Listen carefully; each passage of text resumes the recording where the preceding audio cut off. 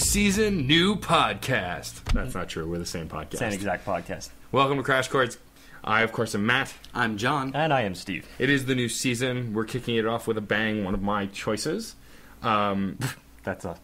What? Your choice is a bang, naturally. Obviously. Ipso facto, bang. Well, duh. They're not snoozers like yours. We bring whimpers. Not snoozers. I had a snoozers. streak. Oh, it lasted like They're years. whimpers. You had a streak for until we figured out what we were doing and brought on quality music.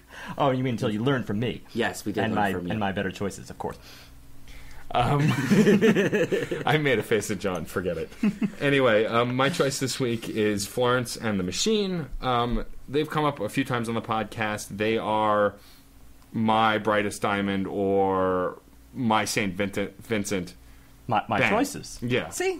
Shut up. Just proving it. They're proving it. So Florence the Machine, it's another band that's female-fronted. The singer is a singer-songwriter, composer, pop artist. Mm-hmm. And I first fell in love with them with a song off their first album, Lungs, called Cosmic Love. It's one of those songs that just has a powerful percussion section and beautiful vocals, a kind of this sweeping, almost space epic of a song. And with a song like Cosmic Love, you would expect.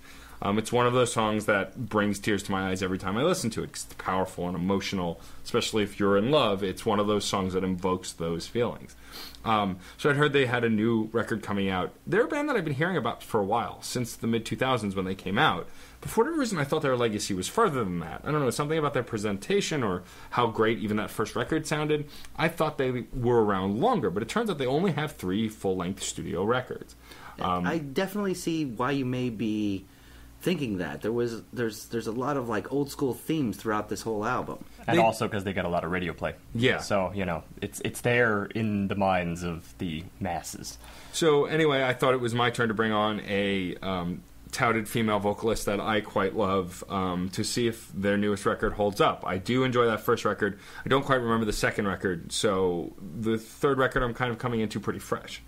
Yeah, this is a nice way to start Season 4 of the Crash Chords Podcast. That record, by the way, of course, is called How Big, How Blue, How Beautiful. The one we're doing today, of yes. course. Well, a little background here. Florence and the Machine is an English indie rock band, and they've been going strong, true, only since about 2007. They're formed primarily by Florence Welch, singer-songwriter, and namesake, and also longtime collaborator, keyboardist Isabella Summers, who technically shares the namesake, as she sometimes went by the alias Isa Machine. Isa, I don't know if that's like Isa Machine or Isa Machine, but that was actually a nickname that Florence Welch gave her for her electronic music skills, going along with being a keyboardist. So the progenitor of the group was actually Florence Robot Isa Machine, purely as a duo originally, and then they shortened that name due to wordiness. Florence didn't like it, and then they tacked on additional members after that, which have grown to include Robert Ackroyd on guitar and backing vocals, Chris Hayden on drums and backing vocals, Mark Saunders on bass and backing vocals, and finally Tom Munger on harp. Wow, they have a devoted harp player. One of these things is not like the other. So yeah, apart from that, I'll say this for the group. They're one of the big names. They're a testament to the whole paradigm lately of creative indie artists who essentially get inducted into the pop scene. As we've explained in previous episodes, indie's pretty big right now. In a sense, it's the new pop, or at least it's comfortably sat within and under pop for over 15 years now. And something that really enhances that spotlight is the presence of a strong central figure, or stage image. In this case, that's Florence.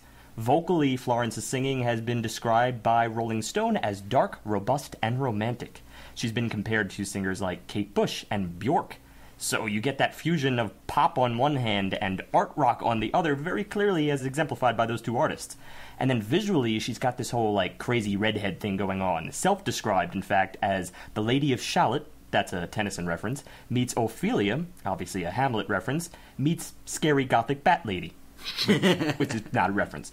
So yeah, you mix that whole image together with the songwriting, which is very Renaissance-influenced, religiously influenced, mixed with a tight band and some catchy hooks, and it's no wonder why the pop community took a shine to them in a big way. But what did they have to show on their latest album? How big, how blue, how beautiful? We'll find out. The interesting thing here, though, is the way she self-describes herself. This full-length record, this brand new record, has a similar theme to the other female artists I had mentioned earlier.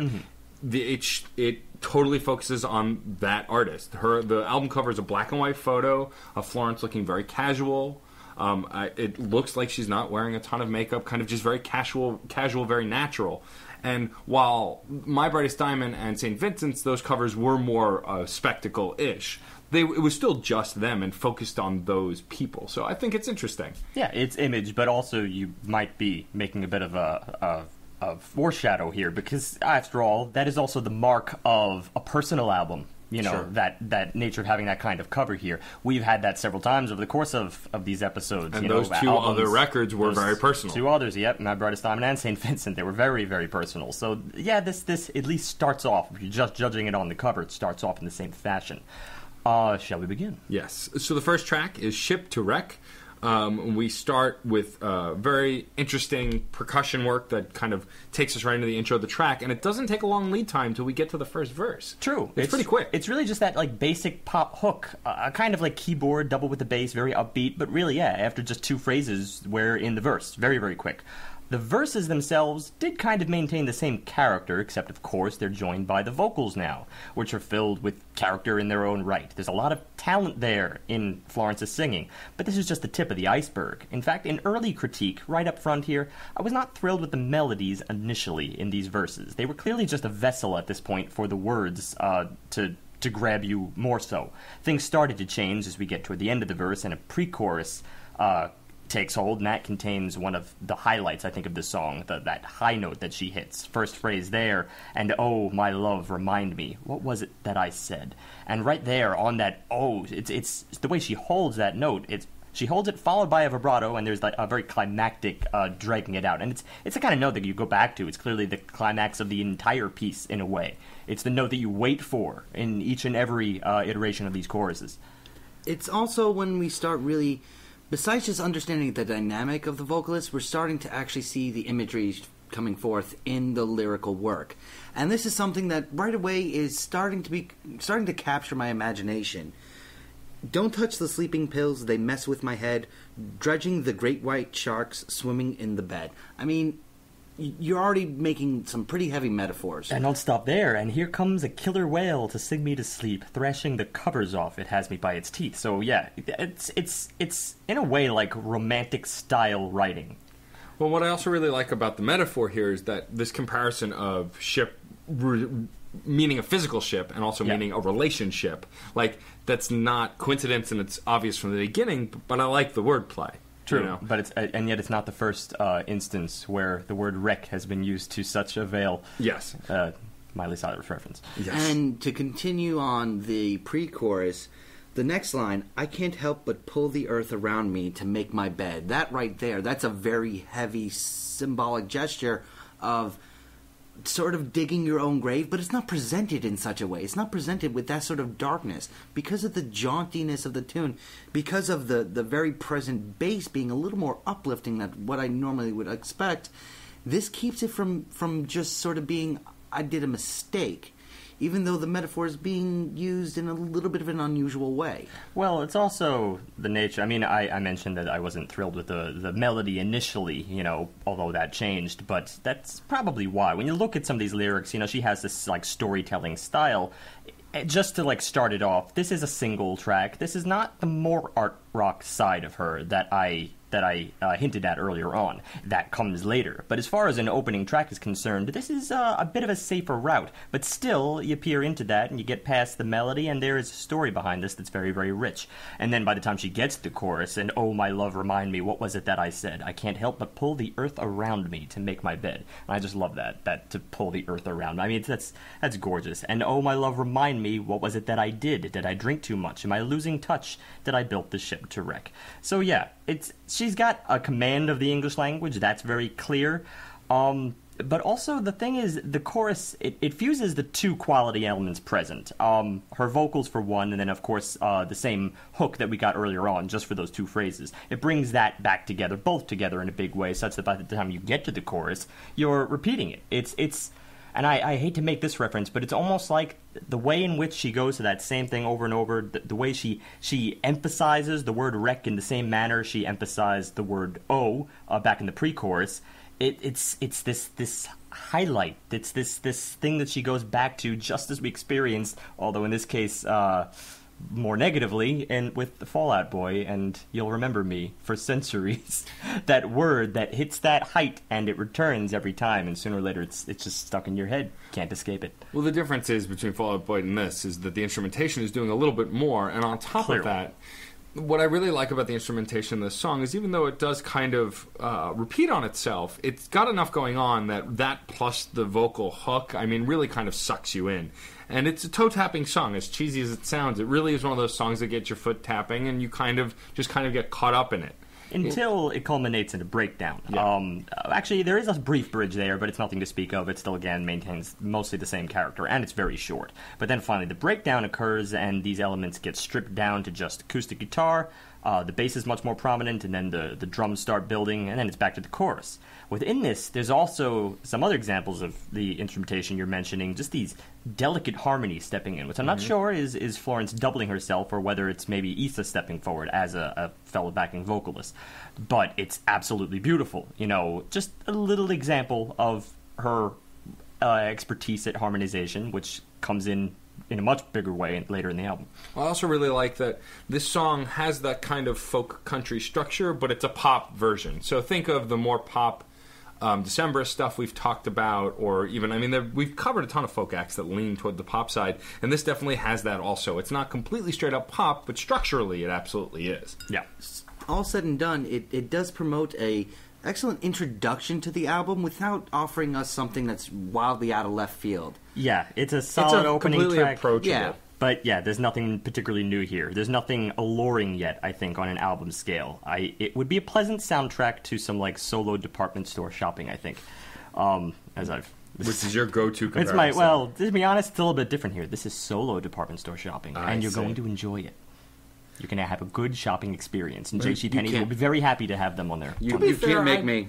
I don't mind shopping at JCPenney because their T-shirts are dirt cheap and decent quality. And they have really good overshirts. Yes, they do have really good overshirts. Yes. I would agree. All right, well, so we just gave a shameless pitch. Let's go to track 2. What Kind of Man? So what I love about this song from the minute it starts is the way she doubles her vocals on this. So we got into a pretty heavy discussion about this, also with my wife off the air, because listening to it, though I'm inclined to believe what Sarah said about it just being her voice doubled, it really sounds like it could go either way. Her voice, it's her higher voice that we're already used to listening to from the first track, doubled with something much deeper. And it sounded like it could have been a male vocalist as well, but it definitely has some kind of vocalization on it.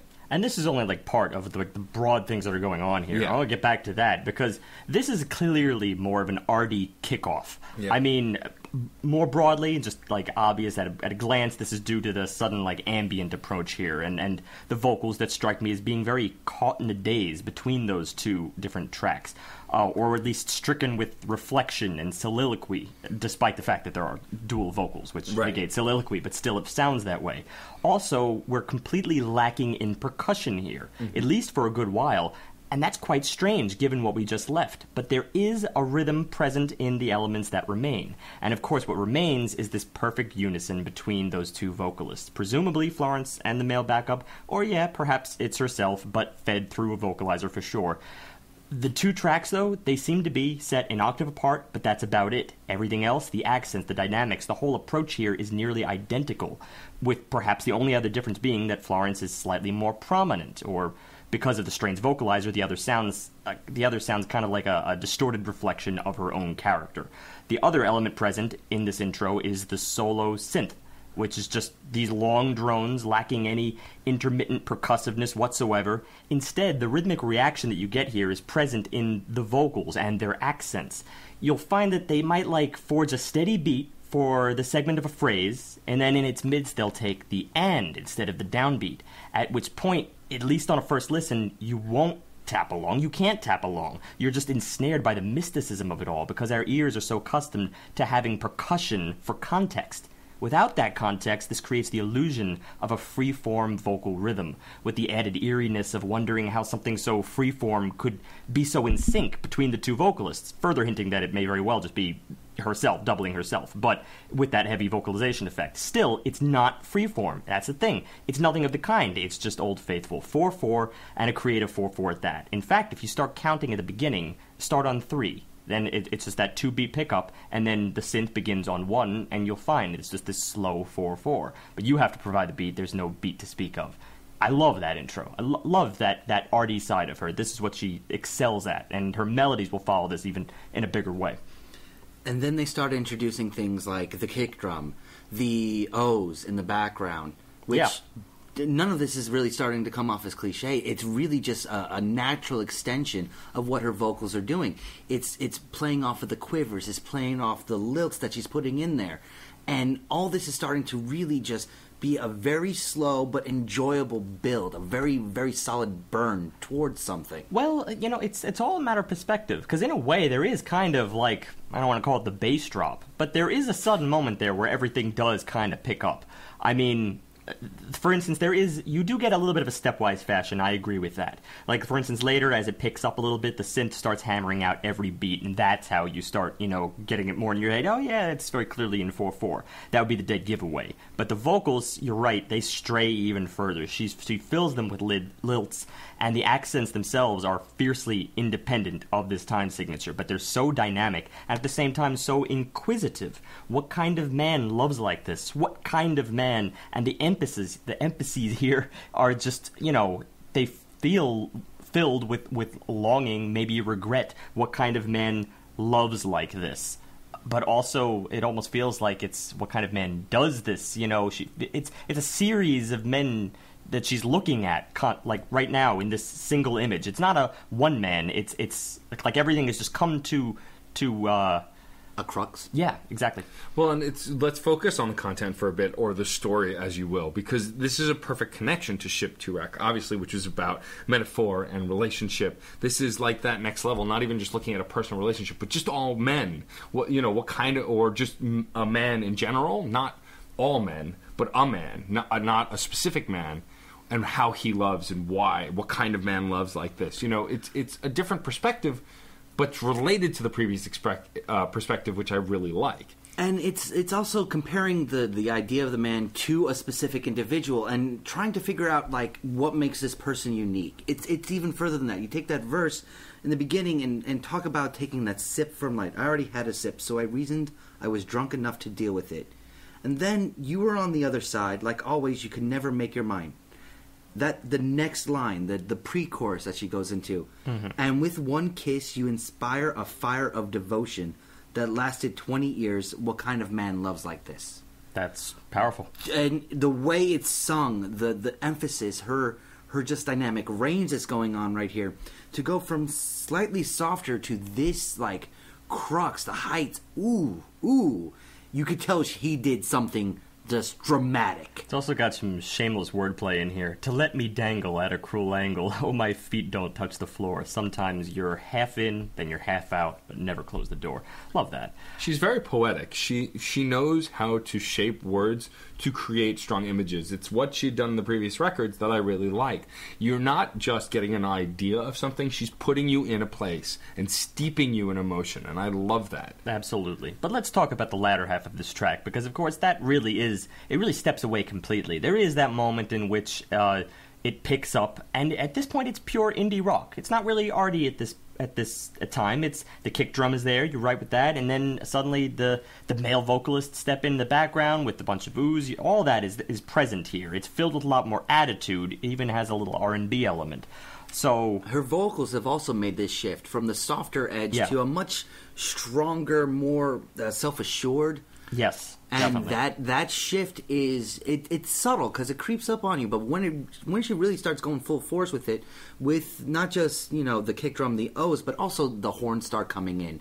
When all this starts getting together, it's a very powerful force. What I like about Florence as a singer is that when she gets belty, the way she carries notes and transitions from notes, I love the structure of her voice and how she carries it. She's a talented vocalist who knows her complete range and can kind of go anywhere, which is always entertaining. And it sometimes seems as if the instruments themselves kind of mimic that same behavior. Like, I noticed that later in a verse, the guitars take this very, very bright tone, and then all of a sudden we transition to the bridge, and the phrases, they're a lot warmer, reflecting exactly what she's doing.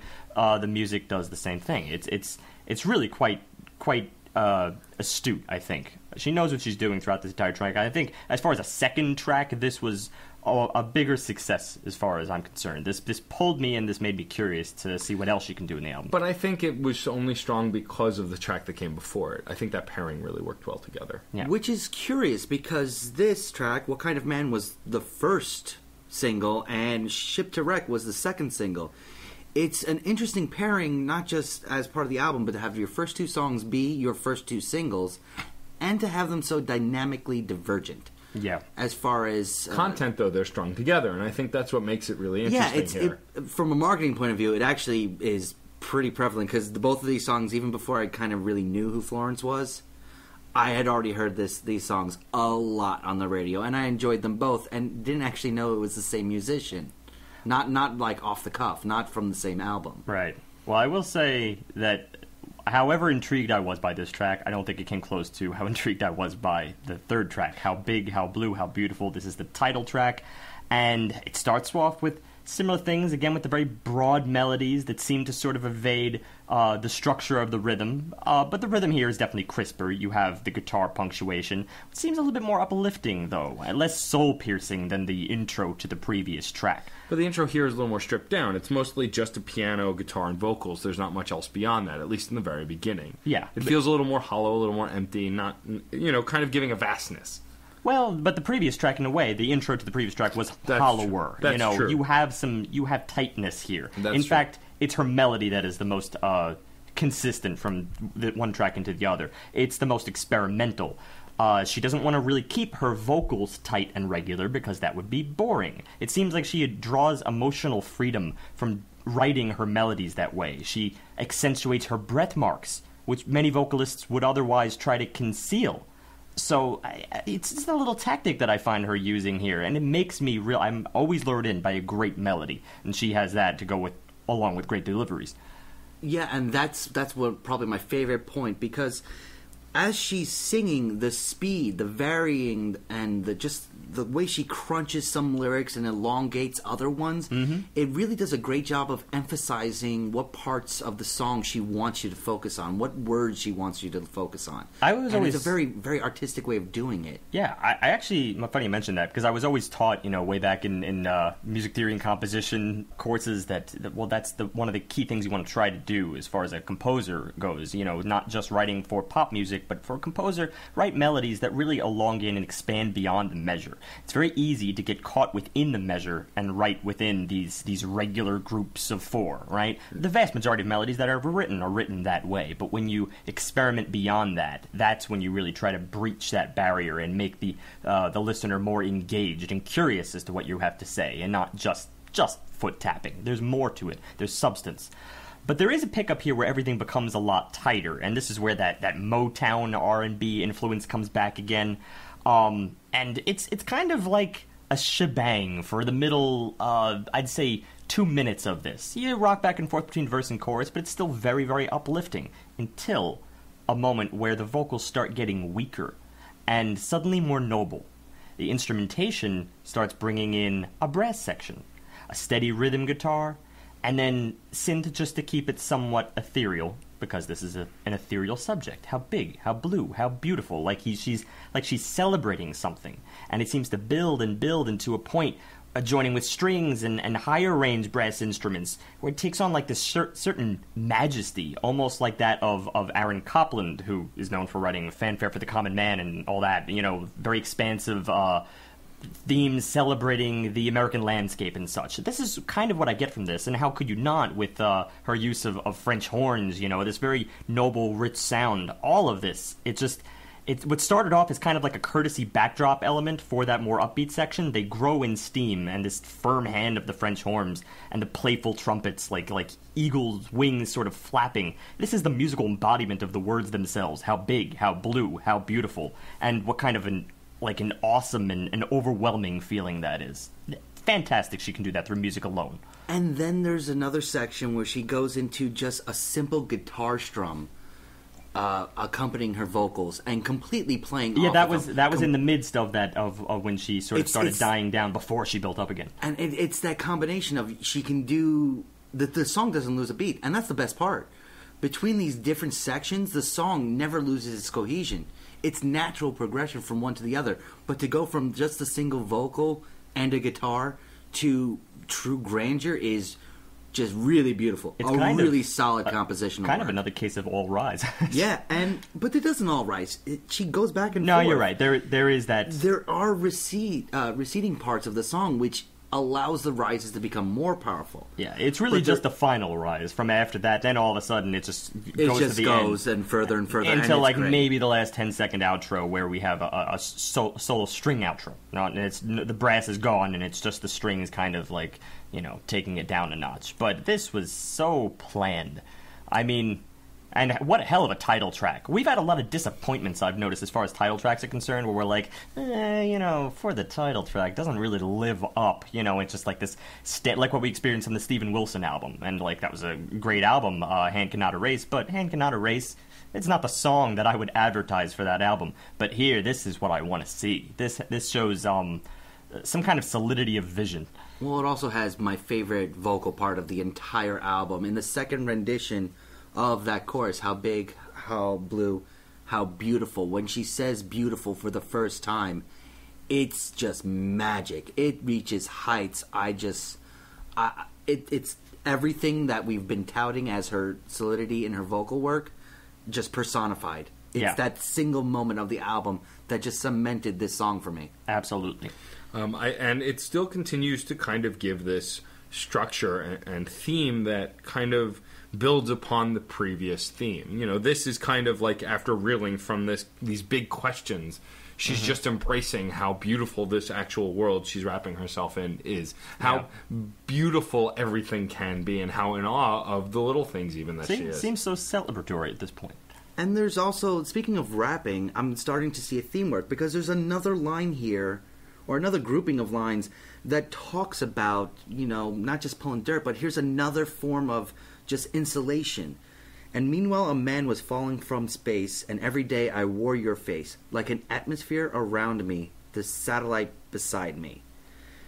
Later it's let the atmosphere surround me. A lot of imagery already being presented of... It's protecting yourself almost. Well, kind of like that earlier line, which was actually in a previous song, the earlier line, Wrap the Earth Around Me. Exactly. Yeah. This actually comes up a couple of times throughout the album, so I'm already trying to come up with a story with this. Yeah, it's still definitely linking to that idea of how personal this album is, and kind of a protection almost, giving this personal stuff to protect herself. Which is interesting because in this case, creating an insulation with this song, with what's being said and how it's being presented, sort of allows her to see the outside as a grander place. She's almost removing herself from it. Yeah. To be fair, though, I do believe this is all allegorical in a way. Yeah, because for that, I mean, it's funny though, because I have the Aaron Copland connotation. That's where my brain is going to go. But of course, it's used to her own advantage. So from there, let's go to track 4, Queen of Peace. And if we were getting some interesting storytelling aspects in the previous tracks, this one's another kind of a take on it, because right away the lines are now changing. The lyric style is changing. Oh, the king, gone mad within his suffering, called out for relief, someone cure him of his grief. First verse, right there, done. A lot shorter, a lot more clipped, and a lot more along the lines of a folk song, as it's being coupled with some more unusual music for this album. Well, the song itself, I mean, the lyrics anyway, she's clearly telling a story. It's no longer about her or her experience or her perspective. It's someone else's perspective. She's telling their story. It also very much sounds like the beginning, which we really were hinted at a few seconds earlier with the intro that doesn't have any vocals over it initially. Yeah. And that's this Very like cinematic. string intro, starting off with that like delicate tremolo. That's a go-to cinematic tactic. But it all has this like exposition surrounding it. It feels very romantic, it's cinematic, also almost like a little oriental at times. And then, of course, Oh the King. So it's an interesting way to suddenly like restart the album at this point. Granted, of course, we did get a hell of an exit point at the last track, if you could call that like an act, or tracks 1 through 3. But it does seem like this is sort of a second start. But then it's funny because the track takes another turn. We go into like more of a fist pump. It's another one of those like, all right into the pop right here, but this time it's a little bit more on the nose. Like I almost felt like she could have pursued that beginning section a bit, pursued the string section a little further. The goal, I think, structurally for this song is to kind of get that Renaissance kind of feel. I mean, with the lyrics and the style, it kind of goes into this folk meets rock style. I said rock and roll meets War of the Roses, content versus presentation. It's an unusual setup. I enjoy it. It's a modern version of an old school kind of a feel in a lot of ways because of how steady it is, because it's solid in all the aspects that's going on right here. Nothing's really standing out musically, but it's so solid and so integrated to one another that it becomes sort of a tale you can sing along with. I got kind of a split with that. In the verses themselves, I'll agree, I was kind of like still thinking like, oh, come on, expand that intro a little bit. And it's sort of just largely a 4-chord progression until the chorus, which does take some newer directions. The only thing I might have really liked that stood out here is within the verses is that the bass sounded a lot dirtier. I liked that. That was, I don't know, it was strange because it's not a tone that is really frequently used on this album, but it stood out. Still, I do admit there is like this anthemic quality of this verse that, there's a constancy to it, and I find that she returns to it a lot. Still, she knows how to work it, and this comes around big in the chorus, where she brings a beautiful melody, absolutely beautiful, and even the fist pump, frankly, does kind of manage to grab you after a while, or at least just fade into the background while you're drawn into the melody. There's something about this at this point. I realized it's just like irresistible pop. It makes you like pop through just its sheer presence. That's what her melodies have the power to do. And also, she has a capacity to change her vocals on a dime. There's like 2 stages to this chorus. Earlier, in an earlier phrase, it's effortlessly beautiful, effortlessly gorgeous, very soaring, and then suddenly it changes its tone. It's suddenly filled with empowerment. There's like a vocal shift there, along with these beautiful chord progressions that bolster it very heavily, I might add. But it's that vocal tonal shift that I noticed she can change her timbre on this album. Not many vocalists can do that. She has the ability. What's interesting about these choruses also is that in the first part of it, when you were talking about the different vocals there's string swells that come up with it, which adds to that instrumentation adds to that kind of effect, that swelling of this chorus as you're going into it, which kind of gives it this rise feel. Yeah. And the words themselves, suddenly I'm overcome, dissolving like the setting sun, like a bloat into oblivion, 'cause you're driving me away. Now you have me on the run, the damage is already done. Come on, is this what you want? 'Cause you're driving me away. And that's your chorus. That is the most and it does bring it back around to being within that. Personal, where it was storytelling in the verses, now it brings it back to her perspective. Or she could be singing from the perspective of the king saying these things, too, is a possibility. And it's not so much the strictly metaphorical that the previous few tracks were. This is a little more allegorical. I mean, it's the kind of ideas that you would have seen old school Canterbury Tales style. Just the way the prose are being presented, it's another storytelling aspect with another vocal aspect with another sound aspect. I mean, this album so far keeps offering us just new things in new ways, and I'm thoroughly enjoying it. Yeah, and even later, I noticed, I don't think I heard this earlier in like the first or second iteration of the chorus, but maybe like the third, there was another case of really, really great harmonizing, where that second vocalist, could be her, could be Issa, we don't know, steps in very, very faintly just to like accompany these little thirds. I think it was as she was saying, "Some things never sleep." Right there, I don't know, something about that. Just stepping in with thirds later on. It's obviously that's kind of a go-to tactic. Well, it's like, all right, if you're not punching in the first or second chorus, which I still believe she did, then add something. Always keep them interested as you go. But I don't know, that was just one of those great moments, down to the measure, which I like to point out. I think that the idea here is if you're going to go pop or fit a pop structure, at least give it some gravity so it has some punch to boot. You know, you can do a lot within that structure if you utilize the capabilities that are within it. And exactly. I think she does do that well. From here we go to track 5, Various Storms and Saints. New contender for best title of a song. Yes. I like that this song from the get-go starts out instrumentally and vocally very forlorn, croony vocals. She goes a lot deeper here. It's like a weak croon, but her vocals can never really be categorized as weak. Well, it's in a whole different genre here. I Yeah. mean, you got that sad twang of the guitar, which kind of has this Southern Gothic approach. You know, we're not in Motown anymore. And then you also have the strings in the left ear just kind of building softly.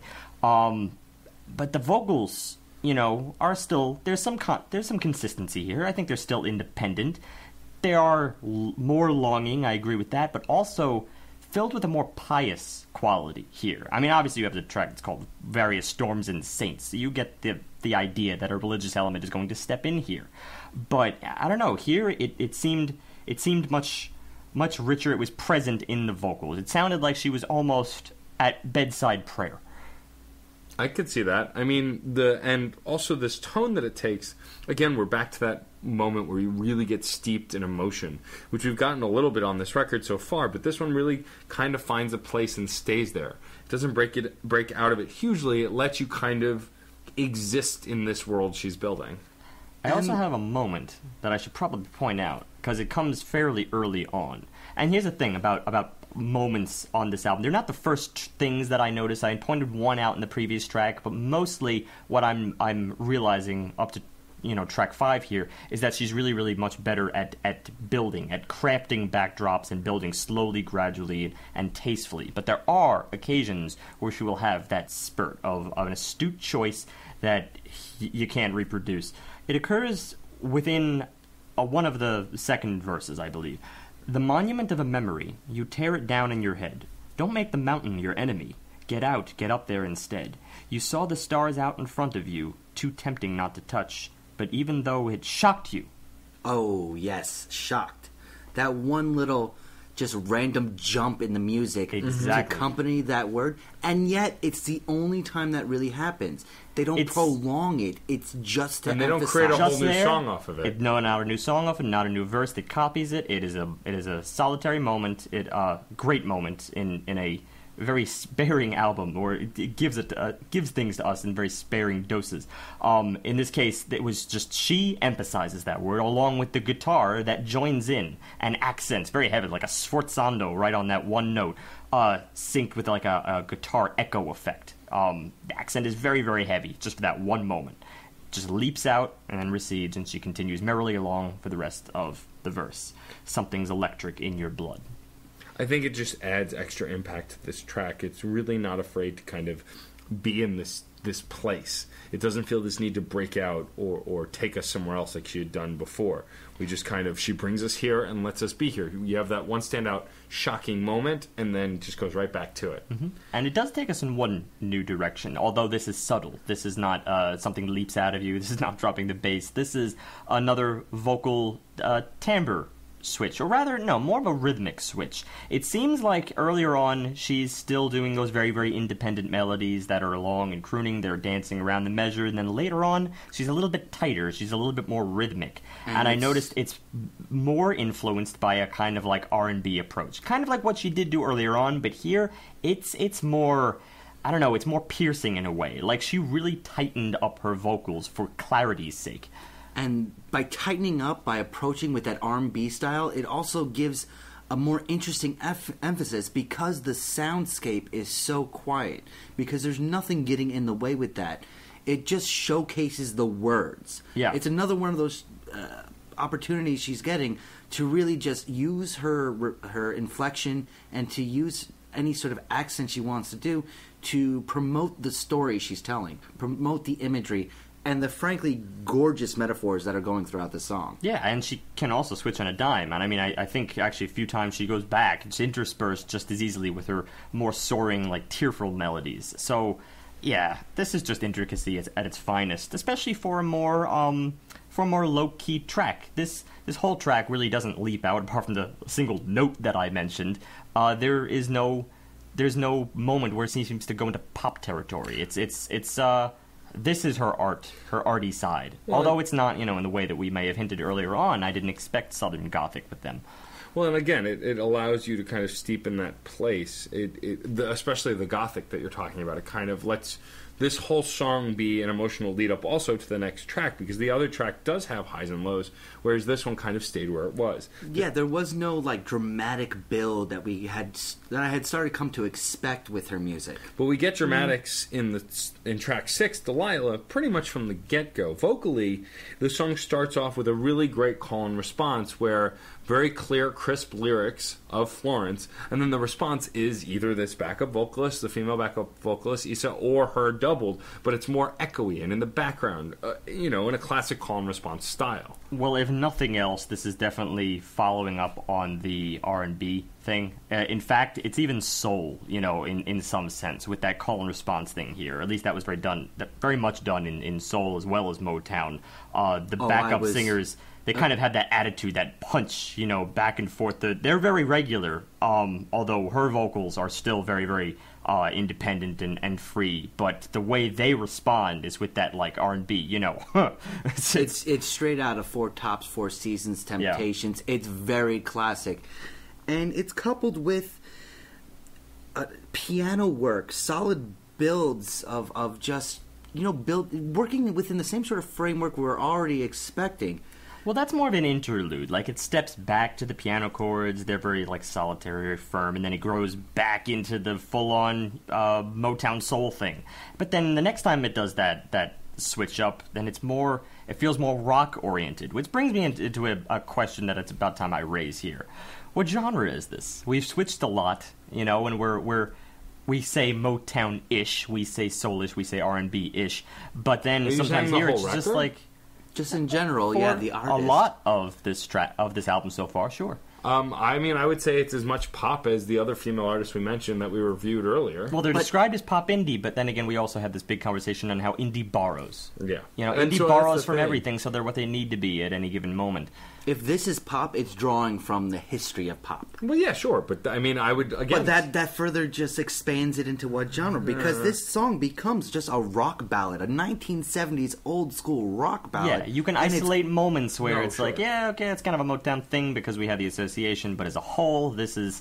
Yeah, it's a rock ballad. Frankly, rock ballads in the 1970s were borrowing heavily from Motown anyway. But they had their own little... turnaround, their own little phrasing that was separate. Elton borrowed, but then at the end of the day, he's just Elton. What I like about the build to this song, though, is it doesn't have as slow a build as other tracks it had before. It's kind of got this soldier marching beat, this defiance in her singing, and I just like the way it kind of builds and gets this energy and kind of riles itself up. But here's the thing. So far, it has the same pattern. It's the same pattern as some of the previous tracks. It has the mysterious intro, then the fun pop section, which builds in a big way, and tasteful way, I agree, but then retracts, then builds up again. And then there's sort of like this, after the whole dance that goes on here, there's more of a breakdown, which is just the single cello, the right on the downbeats, and that was pretty much over the final melody until the end. So it's kind of a similar form to the majority of the tracks from this album, with the exceptions of track 2 and 3, I think. Other than that, it's the same exact pattern. But this one, I didn't have like the Queen of Peace, for instance, had the really, really strong melody. That's not the thing I honed in on here in the case of Delilah. So I'm poised to be a little bit more critical, because this track comes as sort of the strange intermission between two very low-key tracks on this album. One is the previous, and the next one will also receive quite a bit. And we're also revisiting that theme I was hinting at earlier. With the pre-chorus, it's a different kind of danger, and the bells are ringing out, and I'm calling for my mother as I pull the pillars down. Right there, another reference to pulling things inward. It's a different kind of danger, and my feet are spinning around. Never knew I was a dancer till Delilah showed me how. Another, she's also now reaching out once again. She's becoming insular, but also talking about another being part of her. Well, you're also person leaving in her out the life. tail end of the pre-chorus, which also refers to going inward. Too fast for freedom. Sometimes it all falls down. These chains never leave me. I keep dragging them around. Still, this other aspect of her that she feels clung to her and that she's dragging with her. There's a lot of emotional just weight, whether it's emotions that she's pulling inward and protecting, or whether it's emotions that are grabbing onto her. And there always seems to be an individual that she's reaching out to, whether it's him that kisses and creates a 20-year craze of love, or whether it's Delilah that's teaching her how to dance and express herself and do something different. There's a lot of just talking about the people breaking through the barriers of her life or creating those barriers. It's an interesting kind of theme I'm seeing throughout this album. Well, this might be another case where I'm split between musical arc and lyrical arc. I think the lyrical arc is solid. I believe there's the idea here that she is definitely just in a spell of drifting. Well, she says that right at the outset, actually. I'm drifting through the halls with the sunrise. Hold on for your call. Climbing up the walls for that flashing light. I can never let go. The caught between a rock and a hard place, and essentially, or caught between, good and bad, good and evil, hence all the romanticism and everything. It's a kind of purgatory in a sense, but I also feel that musically, while it attempts to match this, sometimes, if you're just honing in on the music, it can feel a little bit aimless, because the recessions are there are those soft tracks, and then it builds back up again, but it all feels like it's arbitrary placement of the more pop-oriented tracks to keep the album interesting. That's if you just keep it to the music. Lyrically, I get that there's a concept. I think that her lyrics and vocals, though, are so intertwined to most of the musicality of the entire record that it's going to be rare that you're wanting to take them separately unless you're doing what we do and actually looking to take them separately. They are pretty closely intertwined. And also what I like is that her lyrics are very metaphorical-ish. Sometimes it sounds like she could be making a metaphor, but sometimes it could just sound like she's straight referring to herself, and it goes back and forth between them almost seamlessly, as if it could be both at once. But to your previous point, I'm actually proposing the opposite. Not necessarily that it's if you're looking into it deeply, well, then you're going to notice all these flaws. No, it's actually, if you're not looking into it deeply, then I feel that a flaw breaks out. And that is one of those interspersed pop tracks, pop albums, trying to keep it interesting, but also trying to add that little dose of, this is my best work, but I don't want to lose my primary audience. In other words, a little bit of downplaying. Talking down maybe to the audience. Yeah, I don't know that as prominent as this record as you're presenting it, though. I feel like there are hints of that, but I think this is still not anywhere field of our Katy Perry's that we've done in the past. No, it's my critique is that I feel she doesn't sit with it for long enough. Okay, fair enough. From here we go to another slower track that Delilah breaks up, which is Long and Lost. And if we're sitting with something, here we're getting two huge changes, in my opinion. One, we're back to a very simple sound, but the thing that strikes even harder than that is this is the first time I feel like she's approaching the vocals truly differently, because they're not a croon. It's soft. It's quiet. It's a lot like Various Storms and Saints. Yeah. But here they're vulnerable. They're exhausted. They are so purely weak at points. It's not weak, faint. I would use the word faint more. Faint and almost sweet. This kind of purity that we weren't really hearing in the other lyrics. Well, look, to be, I don't think it's unfair to just call it weak. Because that's kind of almost similar for Lost. If you're lost, you're in a position of weakness. Yes, I agree, vulnerability is probably a better word, but that's kind of what she wants to convey and successfully does. I really thought it was another vocalist who doesn't really have maybe Florence's punch, because that is probably what we're used to, at least on maybe 75% of what we've just heard. And this is just really, really taking it down. But everything else, you're right, really continues very much similar to the track before last, Storms and Various Saints. This is that Southern Gothic feel, kind kind of really makes me wonder where Delilah fell in the mix. That's why I was so kind of befuddled by it, except for the fact that lyrically she may want to convey this sort of back and forth nature. But it did feel almost intermission-like, because this was so soft. It's like this is not the spotlight, of this album. It seems like she has her spotlight on the more pop-oriented tracks. But yet she still also brings in some consistencies, like the R&B element never leaves. That comes back here in the chorus. Kind of an interesting answer to the Southern Gothic verses.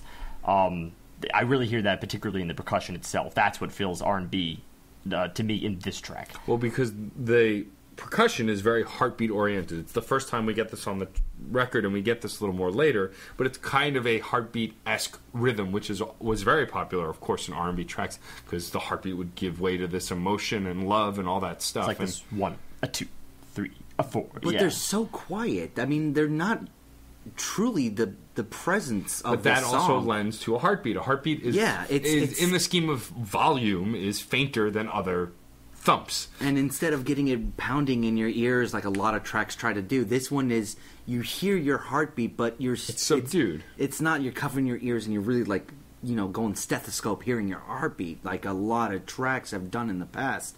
This one, it feels like more of it's in your chest, not in your head.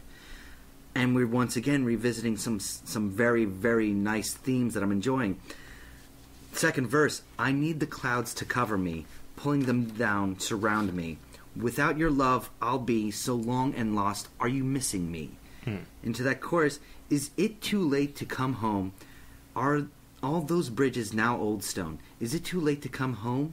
Can the city forgive? I hear its sad song. City is another reference that she likes to make here. It's just a lot of like honing in on the theme for this song. You know what this reminds me of? This reminds me of stuff. It almost feels like if we got the Beatles off Sgt. Pepper, She's Leaving Home, from the perspective of she. It's as if she were singing. She's leaving home. Well, that track really begins under the premise that she's gone. Yeah. And it's a third-person narration of what has just transpired, and it's very sad in the process. Also, it's additionally sad because it's not anyone's perspective. It's just this kind of cold third-person observer. But then here, it's almost like this is the girl who just left. Can the city forgive? Like that desperately wanting to come home. So long, are you missing me? That kind of like childish or adolescent desire. Like, does anyone really care? It's got this going for it, which is why I think this vulnerability is very, very appropriate. Well, yeah, and we were getting those same lyric patterns that John is pointing out, talking about covering herself and protecting herself. This vulnerability is throughout the record, but here is where you really get an emotional vulnerability feel based on her singing voice and the structure of the song completely. The vulnerability hinted at throughout the lyrics of the other tracks, but this is where we really kind of get inside that vulnerability before she manages to cover herself. Yet, for all the lyrics and the vocals, this is also... It's not the same level that Various Storms and Saints did for me emotionally. I just feel like there was more there musically that I connected to. So while I feel like her words are the most emotive on the album, her vocals are the most emotive, the music keeps it from being that true crux of emotion, which sort of ends up making it a emotional reset for me for the album. A sort of like end of its next act is going to be coming up. So the third act. I feel like... If you consider this a second act, which actually is not a far way to go. I feel like it's almost a palate cleanser, if you will. It kind of like is preparing... It's a really depressing and sad and lonely palate cleanser, but it kind of gets rid of the clutter of the previous songs as well. A positive, negative, this can be argued both ways. I'm going to take it a little more positive, though. Well, also because her vocal delivery is so different, I think that's what adds the most strength to the track, is that we're getting something new vocally that we had not heard before. I would agree with that. And really it's just kind of strengthening that divide that I see here between lyrical arc and musical arc. I still say that without all this, musically, it's a little bit of a disappointment because you want to go deeper into these harsh moments.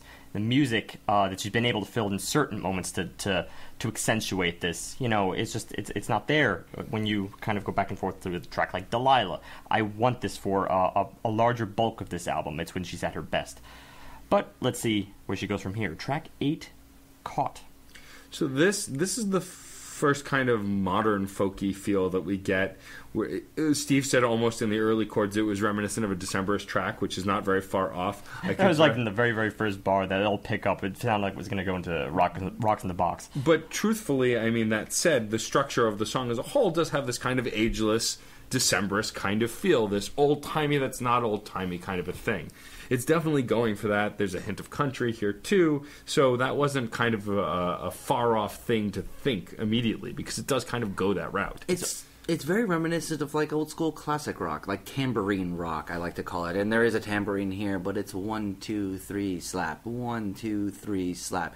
That kind of beat that's present throughout really becomes almost a tagline for the song itself and holds the whole piece together. But it's so familiar in this case that well, this is in that intro. This is in that like intro hook section, and yeah, you're right. It also has like a bass that almost feels like it goes into that like 1950s area. It's almost a walking bass, but not quite walking. Kind of has a strut to it, and then all the ooze in the background. But then the verse it really slows down. It really starts dragging. This whole like for one. It's very slow in this department. It's just it feels like it's being dragged along, and still kind of feels like it's returning to the gospel soul influence or gospel soul rock ballad. Who knows anymore? It's I don't know. There was something that felt like the track was dragging, but you have to keep in mind that the track is called Caught. I feel like it itself is kind of caught on thread, again following the same lyrical arc here, and that is to say for the album, it's kind of like it's clinging to some of the same things that previous tracks were. Let's look into this. I mean, it's the hardest thing I've ever had to do, to try and keep from calling you.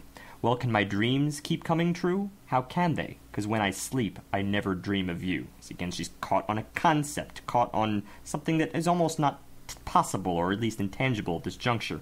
As if the dream of you, it sleeps too, but it never slips away.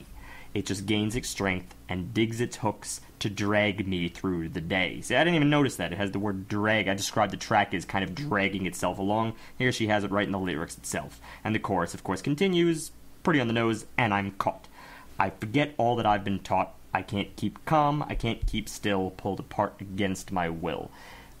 Not being able to let go, I wish that split was not so present. Musically, this song drags intentionally, I know, but it's not a positive from a musical perspective. It's not so enjoyable in this way. I can only accept it on lyrical thematical grounds.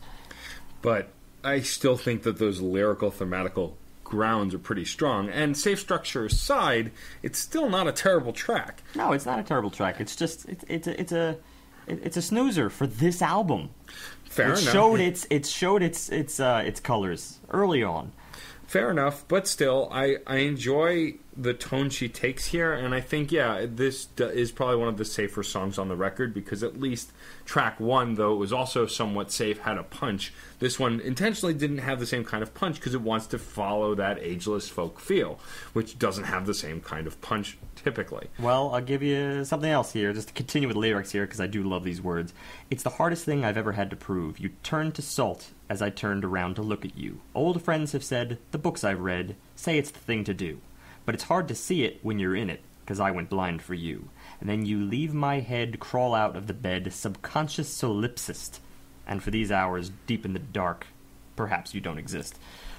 I can safely say that Florence, as a lyricist and a singer, dances in and out of metaphor so gracefully that I will never, ever, ever, ever, ever, ever get tired of it. No matter what. I love the way you just put it. Dances in and out of metaphors. That's a perfect way to describe her. It's just the way she works with words. It will always keep me intrigued. So even those moments where the instrumentation does seem lackluster, for me as a fan of the band, isn't as much of a problem. From an artistic and from an analytical standpoint, I understand what you're saying. Maybe it's appropriate that I happened to mention the Decemberists early on in this track, or that the track reminded me of the Decemberists, is because we had this exact same problem back in episode 134 when we reviewed their album, What a Beautiful World, What a Terrible World, which is, frankly, you know... thematically not that different either. Thematically not that different, and also it's Colin Malloy. Yeah. Lyrics, always a solid bet. Always a solid bet, but I struggled through a lot of those tracks. I knew it was not up to snuff or what they were always capable of. So I'm finding myself in a very similar place right now. From here we go to track 9, which is Third Eye. What I like about this song and how I kind of compared it from the beginning is it's like if Florence and the Machine did a Katy Perry song better than Katy Perry. Now, we've reviewed Katy Perry on the on this podcast, rather. And she's still very, very good and has a beautiful voice. Episode 95, we reviewed the album Prism. With Afterbirth Monkey, Chuck and Mark. But this song, what I like about it is even though it has a similar structure and feel to that song, lyrically it takes it to another level. And Katy Perry is not a untalented lyricist. The writers who write for her write some pretty good stuff. But this is something on another level. That original lifeline. That original lifeline. We're already getting a theme set up for this specific song right from the bat. Well, that's the hook that kind of never shuts up. But, hey, look up. Don't make a shadow of yourself. Always shutting out the light. Caught in your own creation. Look up. It tore you open. And oh, how much. That line right there, not quite part of the verse, not quite part of what comes after. It's sort of like in limbo. It's used as a transitional piece to the next section. So it's less verse, less words, and more just really letting her just be an instrument for once, instead of having the instruments comp her. I want to clarify something at this juncture, because I do think I need to make a distinction between the kinds of pop tracks in this album. When I say that, well, she has a more artistic side and a more pop side, that's not the end of it. She has a split in her pop approach, where sometimes, such as in the case of track 4, Queen of Peace, phenomenal and irresistible pop. I could listen to that for hours. This might be a similar case because it is so irrefutably catchy. This is it's heavy on the kick drum, but also there's a delicacy here. It's filled with hope, the same kind of hope you'd expect to get from, as you said, maybe a Katy Perry song that was more empowerment, oriented. Well, she has songs like Roar and Firework where are all about self-empowerment, and this finds that same kind of field. Especially when you start talking the chorus, just the way she treats her voice during the chorus. Because there's a hole where your heart lies, you go to arise. And I can see it with my third eye, it goes to arise.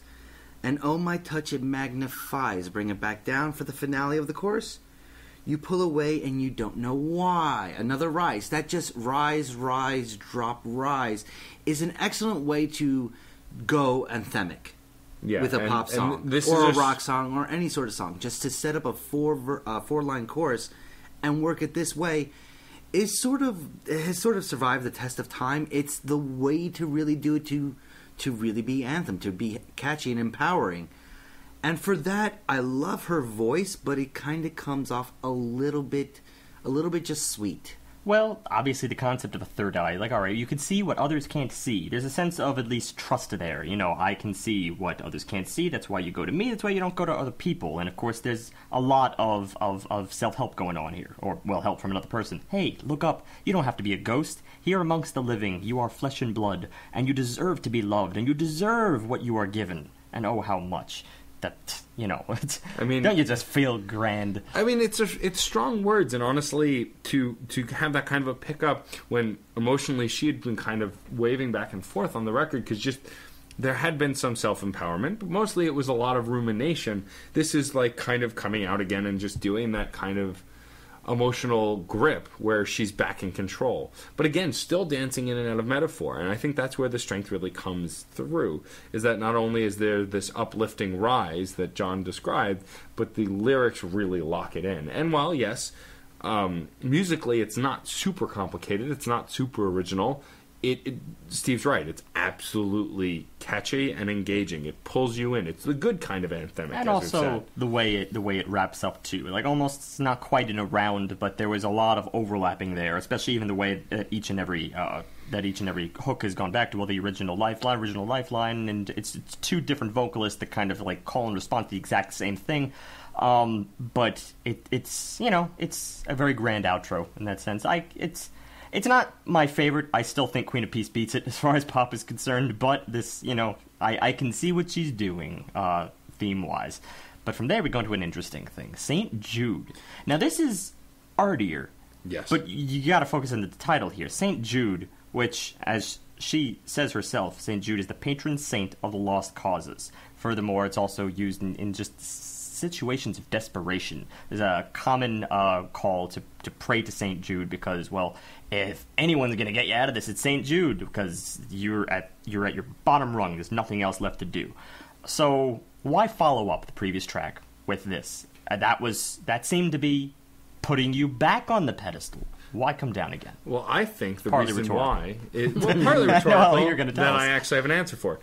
In Third Eye, she's not talking about her being uplifting. She's telling someone else to get up, get off the floor, kind of keep moving. Uh-huh. Very easy to be positive for other people. I, as a person who is overwhelmingly and annoyingly optimistic, I am often optimistic when directing it at other people and trying to motivate them and inspire them. When it comes to getting myself to move, when I'm depressed, I'm sunk, even if I am constantly still uplifting others. And I think that's clearly what this is. It was a moment of, that person needs help, put everything behind me, focus on helping that person, and now I'm left with myself again. I think that's an interesting interpretation. I'll even one-up you just a little bit to say that maybe it's still the same conversation to the other person didn't take. Because it begins another conversation with no destination, another battle never won, and each side is a loser, so who cares who fired the gun? And I'm learning, so I'm learning, and even though I'm grieving, I'm trying to find the meaning. Let loss reveal it. Let loss reveal it. It could even be the other point of view of said conversation. It's an interesting take because obviously Third Eye did not take hold. This is definitely a little bit more of a downer. It's also between so who cares who fired the gun strikes me as maybe it was an argument of sorts. Yeah. That can be a metaphor in and of itself. Who started this fight? And just doesn't matter anymore. It's also very much a callback almost to Long and Lost, but it doesn't have those very, very soft, exhausted vocals. This is more along the lines of her more forceful, croon-oriented, but still not the heavier, really, really empowering voice. But it's got the prayerful element there. For instance, now it's even more in the nose because now it's just this steady organ / accordion thing. Another one of those Copland approaches, a more prayerful backdrop as a whole. But I love the open intervals here, and even the percussion that is present is very, very benign. It's just like. Boom, well, the percussion is emulating that heartbeat again. This time, even more so. It's literally boom, boom, and boom, weaker, boom, and much weaker too. It kind of hammering home the emotionality of the song because it does have this kind of down. But the difference with her singing this time, and like John was pointing out, is it's low and croony again, but it's sung in a way as if she wants you to come closer. Like she's singing at a lower volume to kind of bring you in, to make you listen more carefully. If Long and Lost was the person truly alone, here there's somebody else looking for someone. There is a sort of reaching out, trying to touch another person. And I was on the island and you were there too, but somehow through the storm I couldn't get to you. St. Jude, somehow she knew, and she came to give her blessings while causing devastation. And I couldn't keep my mouth shut. I just had to mention grabbing your attention. While Long and Lost was very alone, very much a single person speaking to themselves, this is somebody searching. It's foreshadowing in a lot of ways. Well, it seems more genuine, I think. That's kind of the way I came across. Not to say that anything up at this point was disingenuous, but this is obviously, if you're at your wit's end, if you're out of desperation, you're going to find your truer self. You're not going to be pulling the punches. You're not going to be hiding anything. Instead, it's just, well, this is where I'm at. So for that reason, it comes across to me as more genuine. Another thing, this is pretty much the last thing I have to say about this track, is it's a really cool thing I noticed that she does, I believe, in post-production. I think it would be very strange if she actually did this in one take, but her vocal approach here is such that sometimes she'll really, really belt it in one moment, right? And it sounds like she's hitting this high note, it's going to fade out, and you feel like the echoing or the lingering reverb of that note has just been cut off or interrupted by another track of herself that then starts softly. Like she needs to kind of trade off her phrases. I mean, a lesser musician might do this simply because they can't do it in one take, but for her, I believe, in this particular track, it's very, very intentional because it sort of conveys the longing nature on one hand, and then it almost like in the blink of an eye, supplanted by something much more meek. And that's That's the whole of the approach in this album. I also like how this mention of St. Jude, it's so personal to her, and you can tell, like, it's not, here's religion, it's in your face. Yeah, she's not telling the story of Jude the Apostate. I mean, she's not just doing that. mentioning, it just seems like a very personal connection to religion, which I think is important to mention, because I like when artists do that, because again, it's just another aspect. Whether you believe what they believe or not, showing this personal connection that they have to it, you can appreciate it. I believe she said in an interview that she has some go-to subjects, and those subjects tend to be sex, love, death, and religion. If indeed she...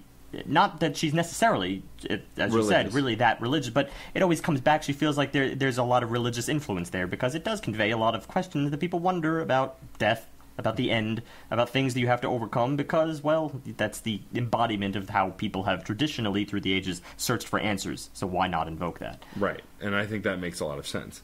From here, we go to the final track, track 11, Mother. And we get something a little bit different from what we've been getting. What I like about this track from the moment it starts is you get this kind of rock feel, this, southern rock kind of... It's tropical, even in little parts. It's swampy. Yeah. It's, I wouldn't say tropical. John described it as a southern bayou, and you get this with key things. The guitar, for instance, is very bright, very twangy, almost feels like it's being played like on an old 78 or something like that. I would say it's touchy. It doesn't know where it wants to hover as well. If it flits around between the two. It has no depth at all. Yeah. There's no but the rhythm itself, that kind of provides the depth, and that's like using sort of this castanet sound that comes across through the speakers as almost sounding like crickets.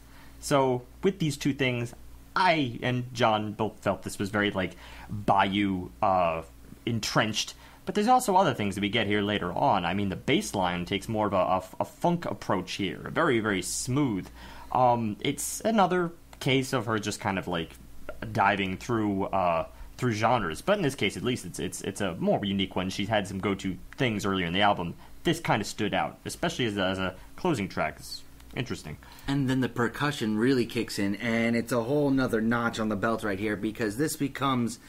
Well, that's one of really as grand as like How Big, How Blue, How Beautiful, track 3. It replicates it, but in a completely different way. This is where we were getting Motown in track 3. This is like real rockish. This is real heavy stuff going on. That begins with the chorus with Mother make me a big tall tree, so I can shed my leaves and let it blow through me. Mother make me a big gray cloud, so I can rain on you things that I can't say out loud. Oh, this is, Brothers Grimm kind of stuff right here. Yeah. Also, I think very appropriate to tackle this, like, I don't know, deep south kind of approach, since there's a lot of fables in that environment. She also touches upon a lot of the lyrical content of the previous tracks that we didn't even go into in some of them. With lines like, no use wishing on the water, it grants you no relief. This was actually approached way back in the beginning of the album, What Kind of Man? And lines like, I wander in the street, another reference to the city. She sort of does this to not directly reference much of the rest of the album, but to just as an aside say, this is a little bit different than what I said earlier. This is a little bit different from what I said earlier. Mm-hmm. All said and done, this is a great culmination and closing for the album itself. Well, I think what makes this a powerful closer, besides the instrumentation that's very interesting, I mean, like I said, this is probably one of the strongest bass grooves we've gotten on the whole record. You get that rock and roll groovy bass that kind of really pulls you in, but also what gives it its strength is how powerful the choruses are, and how this is not a subtle build. This song builds and blows out, and it really does it very, like, when I think of Florence the Machine, I don't always think of a rock and roll band, but this song is like, this is a rock and roll band. They're playing their instruments like a rock and roll band. It was really cool to see, and it gave the tail end of this record, the final track for sure, this power that I wasn't expecting. Full-on arena rock, I mean, with the distortion present in the guitar, again, elements we haven't really gotten on this. It's curious, and I should probably read the last couple verses here, because, well, why suddenly now be very out there? I put my feet into the fountain, the statues all asleep. No use wishing on the water, it grants you no relief. Mother, make me a bird of prey, so I can rise above this and let it fall away. Mother, make me a song so sweet, Heaven trembles, fallen at our feet. And that's a beautiful line right there. Make me a song so sweet, heaven trembles. And that, once again, maybe it's a little bit on the nose as far as religion goes, but just that idea, heaven trembles, is so powerful.